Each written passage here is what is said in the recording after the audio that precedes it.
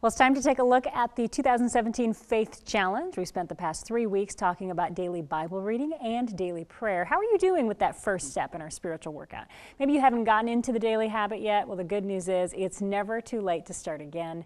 If daily Bible reading and daily prayer are a part of your lives already, well then congratulations, keep going. Remember, talking with God is as simple as talking with a friend. Before you get out of bed in the morning, start your day just having a short conversation with God. The more you work on the habit, the more your relationship and your trust in God will grow. Well, Andy, we're in the month of February now. Yes, we are. You've got your Valentine's Day tie prepping for next week. That's right. We might bring out the big white jacket next week. We'll see.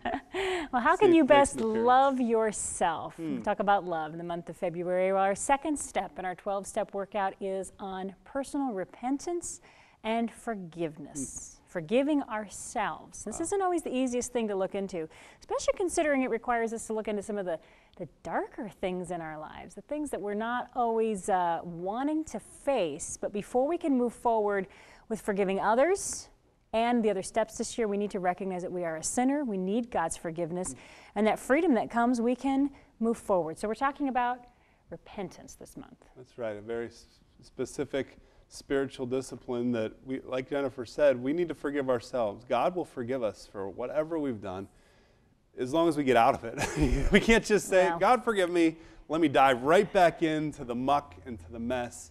He wants us to change, and repentance is that change agent. It's where we are walking one direction away from God, and we make a 180, we turn and walk back in the direction of God.